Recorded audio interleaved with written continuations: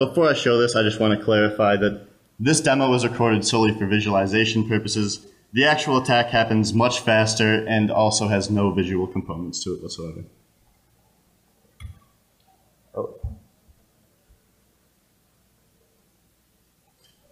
So here we have our target ballot.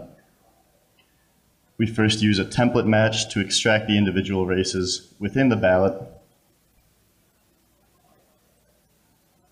Once we've done this, we use a Huff-line transform to separate the individual candidates. We now crop out the title of the race from the top candidate's window.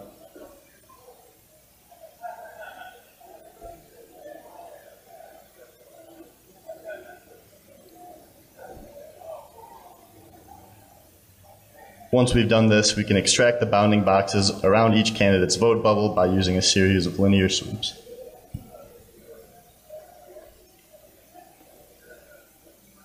Once we've done this, we simply swap the pixels inside of these boxes, and we've altered the votes.